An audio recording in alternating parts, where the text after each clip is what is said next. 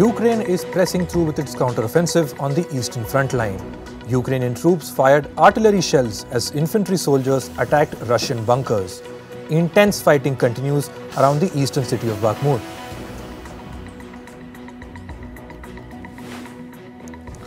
Life remains normal in Moscow after the Wagner Group stopped its rebellion against the Russian government. On Saturday, Wagner chief Yevgeny Prigozhin and his fighters mutinied against the Russian government. Wagner convoys were headed towards Moscow when a deal was struck. Under the agreement, the Wagner chief along with his troops will be given residence in Belarus. The deal was brokered by Belarusian President Alexander Lukashenko. The Australian government has announced a military aid package worth $74 million for Ukraine. This will include armoured vehicles, trucks and ammunition. Australia will also give Ukraine duty-free access to its markets for the next 12 months. This will be done to support and boost Ukraine's economy. Russian fighter jets dropped bombs on a market in the northwestern Syrian city of Idlib. At least 9 people were killed and over 30 were injured in the airstrikes. Russian officials have claimed that they were attacking rebel insurgent groups. India's Prime Minister Narendra Modi has returned from Egypt. On Sunday, PM Modi met Egypt's President Abdel Fattah el-Sisi. The two leaders signed a joint declaration to upgrade bilateral relations. Egypt also conferred the Indian Prime Minister with the Order of Nile Award. Order of Nile is Egypt's highest state honor. Chinese Premier Li Qiang met Vietnam's Prime Minister Pham Minh Chinh in Beijing on Monday. The leaders signed 3 agreements regarding trade, environmental protection and high-tech border securing systems. This is the first official visit by a Vietnamese Prime Minister to China in 7 years.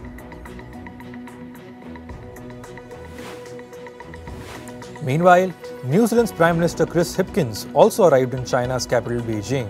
This is his first visit to China since becoming New Zealand's Prime Minister in January this year. Hipkins was invited by Chinese Premier Li Qiang. Mongolia's Prime Minister has also arrived in Beijing. The leaders will attend World Economic Forum's annual meeting called Summer Davos Forum. This year's Summer Davos will be held in China's Xinjiang from June 27th to the 29th of June.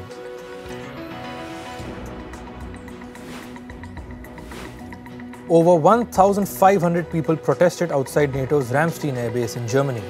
They called for peace and demanded the withdrawal of the US military from German bases. Currently, over 15,000 US military personnel serve in Ramstein. The Ramstein Air Base is the largest US military base overseas.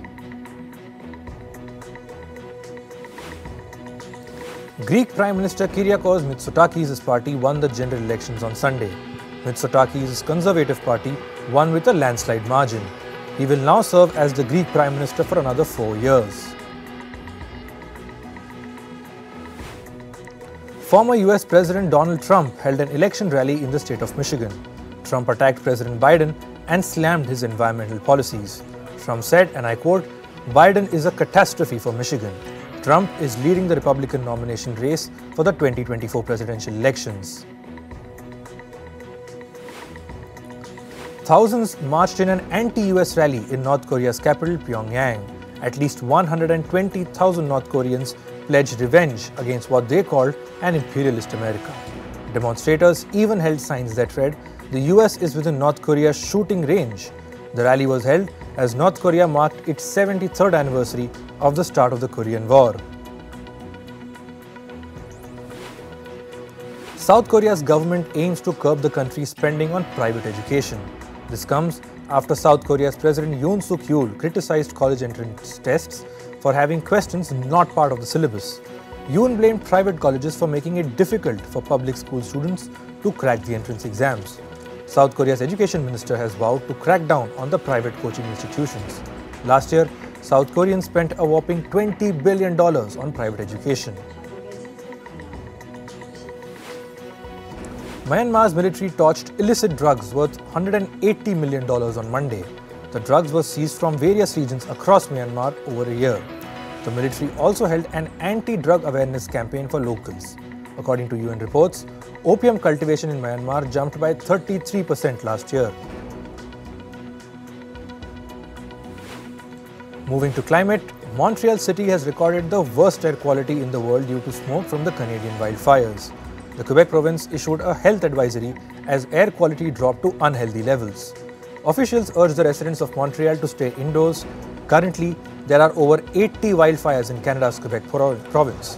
Canada will deploy additional firefighters in Quebec to control the flames.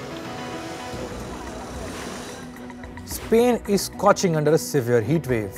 Barcelona residents cooled off at the beach after temperatures crossed 40 degrees Celsius. The Spanish Weather Agency has estimated the heat wave to last until Wednesday this week. Spain has recorded its hottest spring this year since 1961. The UK is also witnessing a heat wave. Residents in southern England flocked to beaches as temperatures crossed 30 degrees Celsius. Brighton city officials even encouraged residents to cool off in the beach waters. Torrential rains have caused floods in China's southern provinces. Firefighters rescued at least 17 people stranded in floods in China's Anhui province. Chinese officials have sounded a flood alert in the southern region through this week. At least 2 people have died in floods in the South American country of Chile. Over 400 homes have been swept away in landslides caused by heavy rainfall. The government has declared a flood emergency in Chile's central regions. The torrential rains just come weeks after Chile witnessed a severe drought.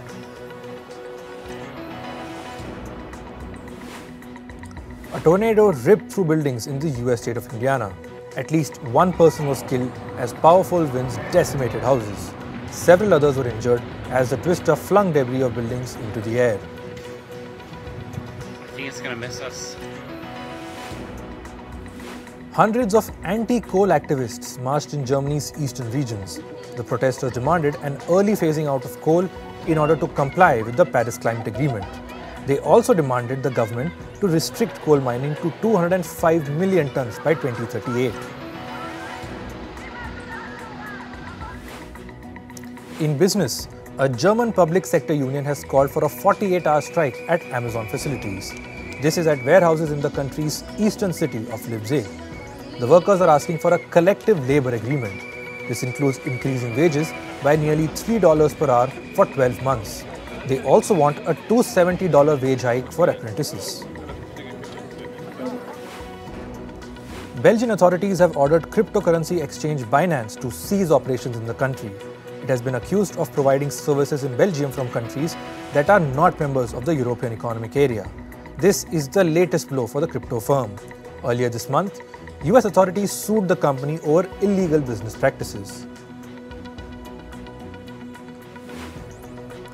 Key investors have resigned from the board of India's most valuable edtech startup, Byju's. This includes investment company Firstpost and Facebook-owned Chan Zuckerberg Initiative. Representatives of Peak 15 Partners, which was formerly known as Sequoia India, have also left. This comes shortly after the departure of its auditor Deloitte. Indian technology firm Infosys has signed a contract with Denmark's Danske Bank. This is worth over $400 million. Infosys will help digitize the bank's core business and add more cloud and data facilities to it. The IT firm will also acquire Dance's IT center in India. The Organization of the Petroleum Exporting Countries, or OPEC, expects global oil demand to rise to 111 million barrels per day by the year 2045. This is 23% higher than current levels. The prediction is according to OPEC Secretary General Haitham Al-Ghais. He said this during a conference in Malaysia.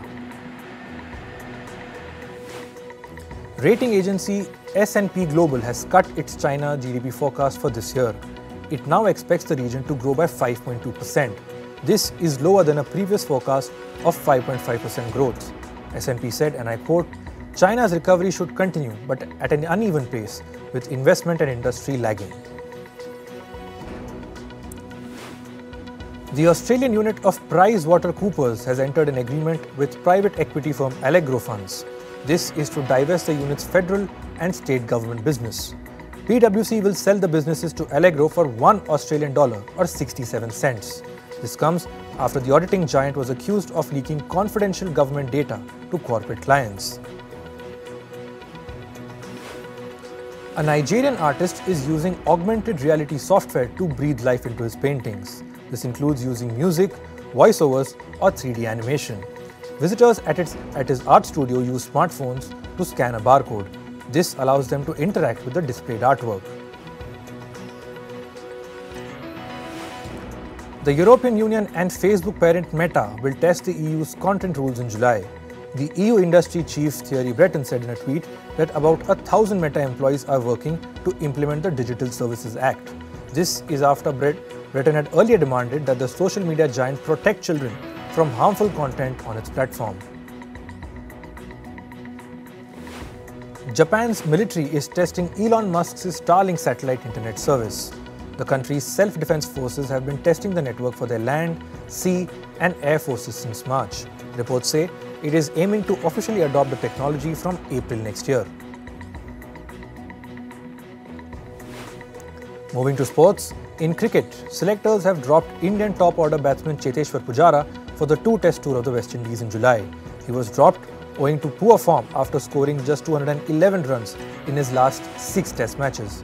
Ruturaj Gaikwad and Yashasvi Jaiswal have made the cut after their stellar performances in this year's IPL.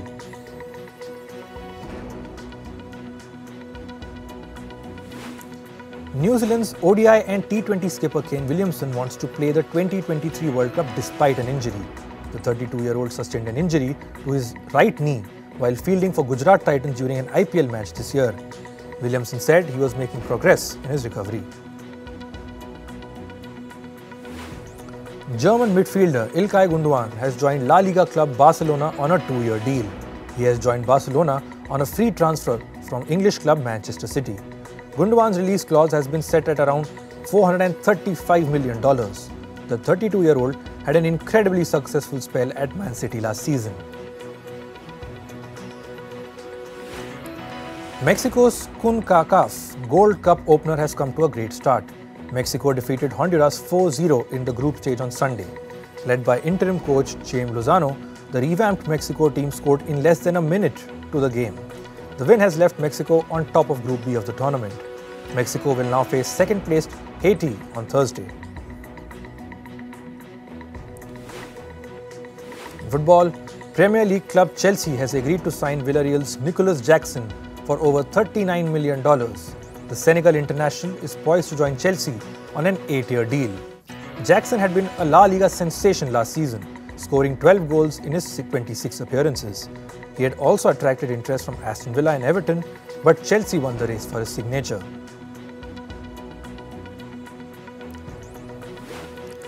India beat Nepal 2-0 to reach the South Asian Football Federation Championship semi-final. The match was played at the Kantirava Stadium in Bengaluru. Indian skipper Sunil Chhetri scored his 91st international goal in the 62nd minute of the match. Naore Mahesh Singh scored the second goal for India in the 70th minute. In tennis, Carlos Alcaraz won the Queen's Club title. With this win, Alcaraz has regained the world #1 position. This was his first ever grass title at Queen's in London. The 20-year-old Spaniard beat Australia's Alex de Minaur 6-4 and 6-4 to claim his 5th title of the season. In golf, India's Diksha Dagar clinched the Tipsport Czech Ladies Open on Sunday.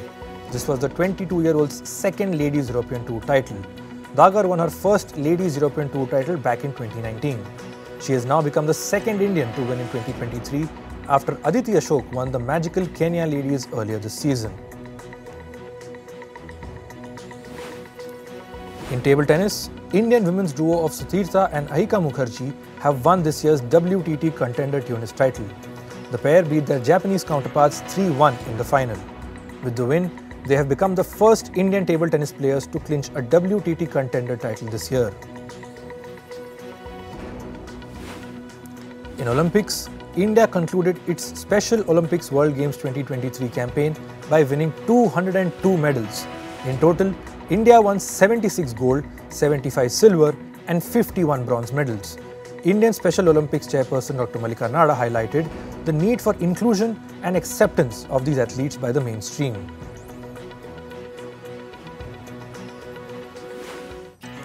In entertainment, Amber Heard has made her first appearance after her highly publicized trial against ex-husband Johnny Depp. The actress walked the red carpet at the 69th Taormina Film Festival in Italy. She was attending the premiere of her upcoming film, In the Fire. The actress was last seen in Zack Snyder's Justice League. Tom Cruise starrer Mission Impossible Dead Reckoning Part 1 has premiered in London. Cruise was joined on the red carpet by his co-stars Simon Pegg, Hayley Atwell and Rebecca Ferguson. Mission Impossible Dead Reckoning Part 1 is the 7th film in the hit franchise.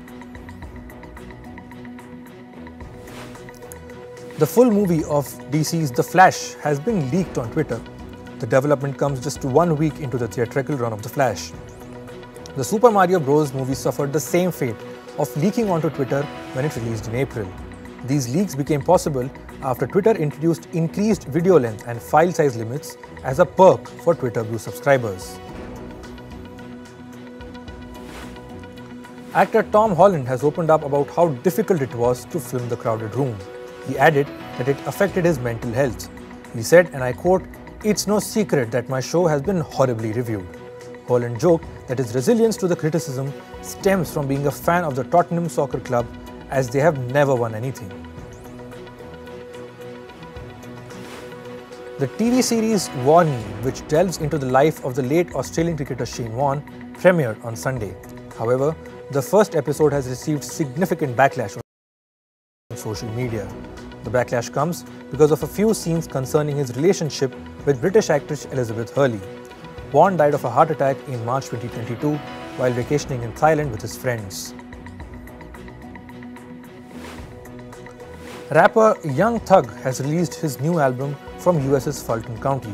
Thug has been imprisoned in the Fulton County jail for over a year now. The album, Business is Business, was released on 23rd of June at midnight. It contains 15 tracks and features from Drake, Lil Gotti, Lil Uzi Vert, 21 Savage and others. Quavo and Offset teamed up for a Migos reunion at the BET Awards, and it was an emotional comeback. The rappers took the stage at the Microsoft Theatre in Los Angeles on Sunday. They paid tribute to their former bandmate Takeoff, who died in November. Sunday night marked the first time the two performed together since Takeoff's death. Hollywood actors Ryan Reynolds and Rob McElhenney are joining an investor group taking a 24% equity stake in the Alpine Racing F1 team. The $218 million deal values British-based Alpine Racing at around $900 million following the investment. Alpine finished 4th in the championship last year and are currently 5th after 8 of 22 races. Solange Dekker of the Netherlands has claimed the title of Miss International Queen 2023. The Netherlands made history by emerging victorious over 22 contestants, claiming the crown for the first time. Following closely behind, Singapore and the United States secured 2nd and 3rd place respectively in the competition. And finally, Olympic gold medalist turned Hollywood stuntman Dean Smith has passed away aged 91. Smith died at his home in Breckenridge, Texas after a battle with cancer. Smith was born in Breckenridge on the 15th of January in 1932. He earned the All-America honors in the 100-meter dash in 1952.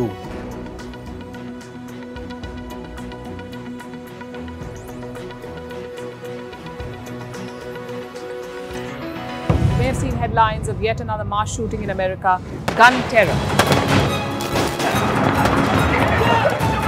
We're in Richmond, some 40 miles from Washington, D.C., and we're here at a shooting range. We'll speak to people here to try to understand why the average American takes up guns.